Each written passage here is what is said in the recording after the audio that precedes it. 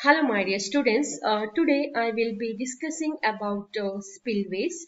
What is spillway? What are the different types of spillways and what are the requirements of spillways? When the water in the reservoir increases, the large accumulation of water endangers the stability of the dam structure. To avoid this, a structure is provided in the body of a dam or near the dam or periphery of the reservoir.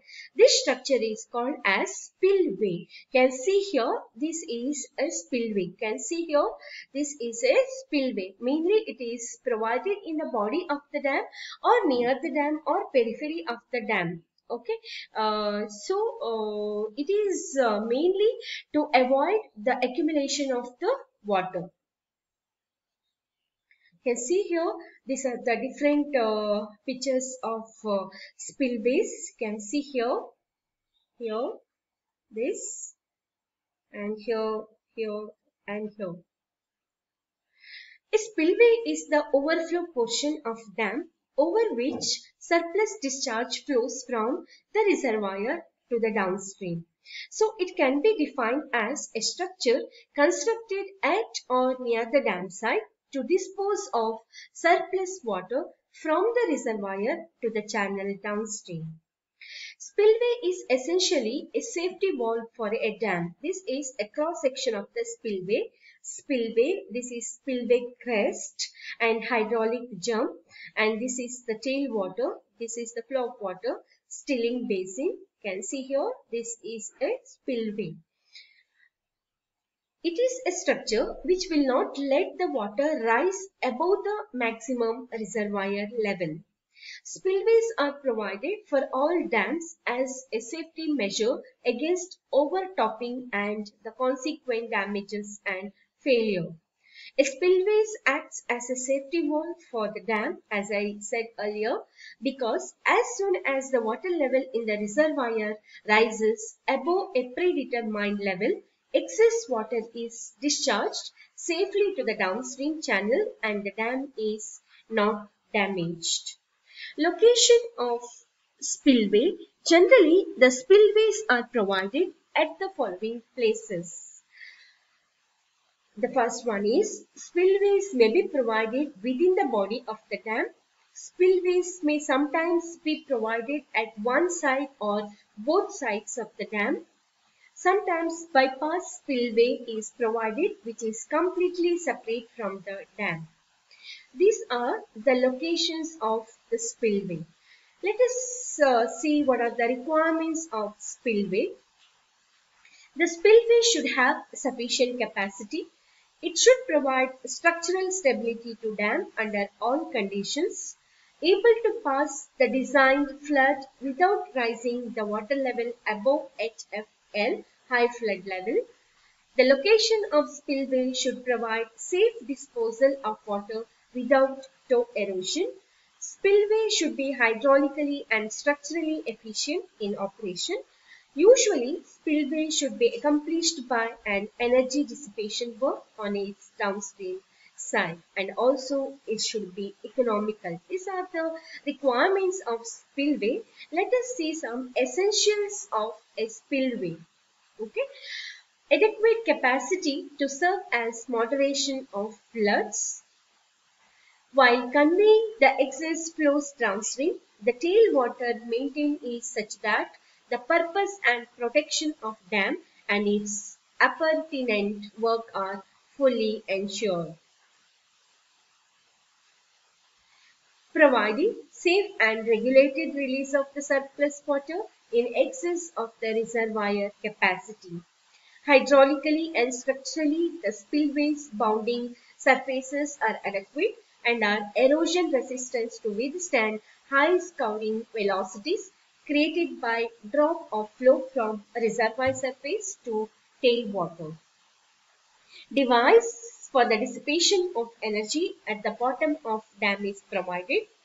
The spillway size and type depends on the best combination of storage and spillway capacity to accommodate the selected inflow design, flood, which in turn depends on the character of the flood hydrography, effect of various dams and spillways combination on probable increase or decrease or damage above or below the dam, use of combined outlet facilities to serve as control of release and control of passage of floods.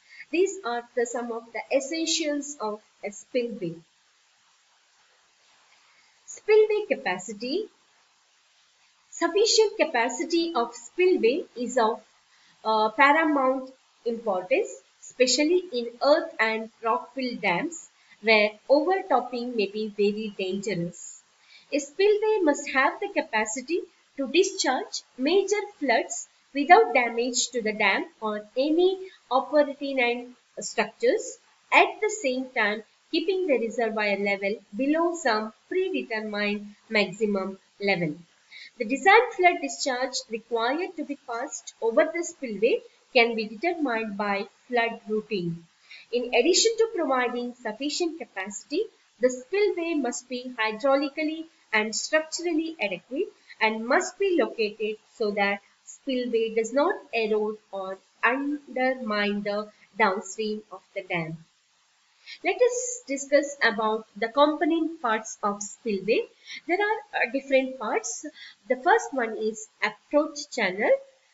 Next is control structure, discharge carrier, discharge channel, energy dissipators. So these are the main component parts of a spillway. Let us discuss one by one. The first one is approach channel. You can see here, this is a approach channel. It is an entrance structure or the path to draw water from reservoir and convey it to the control structure, this part. Okay. The approach channel may be straight or curved in plan. Its banks may be parallel, convergent, divergent, or combination of these, and may be vertical or sloping. It may ensure minimum head loss through the channel and to obtain uniformity of flow over the control structure. Second one is control structure. You can see here, these are the control structure. It consists of a weir which may be sharp. It is a major component of a spillway. It regulates and controls the surplus water from the reservoir. It does not allow the discharge of water below the fixed reservoir level. It allows only when water surface in the reservoir rises above that level.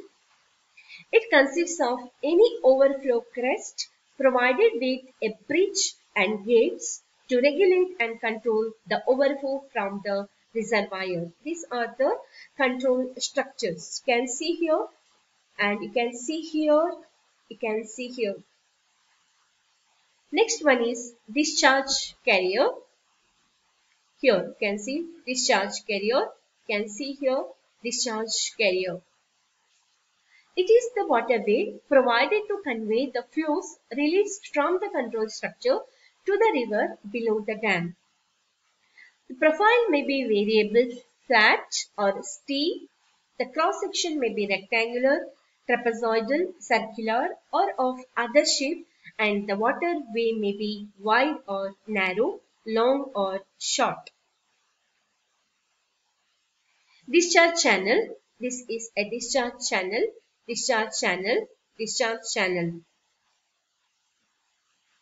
It is provided to convey the surplus water released through control structure to the stream bed below the dam safely.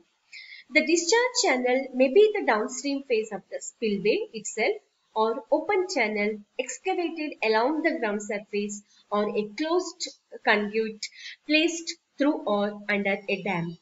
The width of the discharge channel depends on amount of water to be conveyed. Next one is energy dissipators.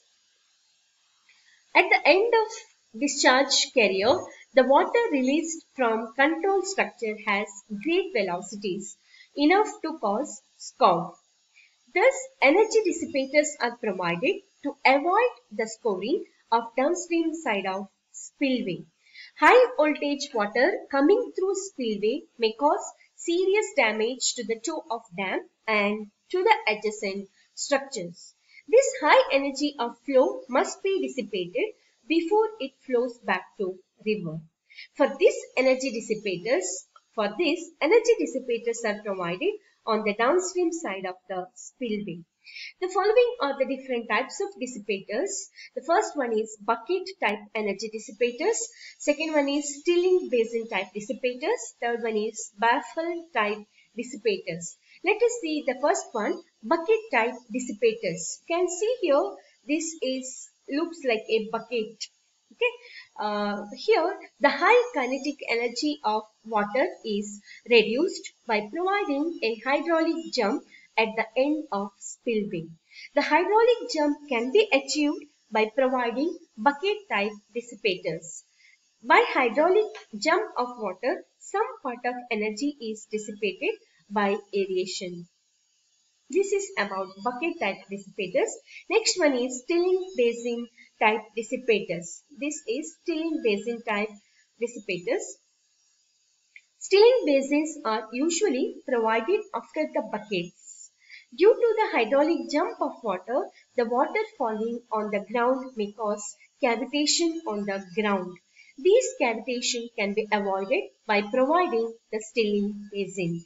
The stilling basin consists of water which reduces some part of energy of water. Okay, this is about stilling basin. Next one is baffle type dissipators.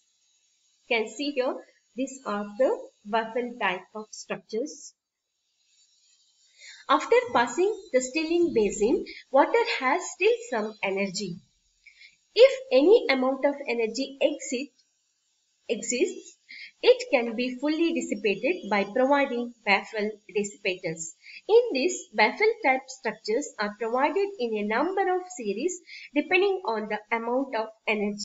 This is about baffle type dissipators. So, I think all of you now understood what is spillway and what are the requirements and what are the essentials of spillway and what are the components of spillway. Next lecture will discuss about what are the different types of spillways. Thank you.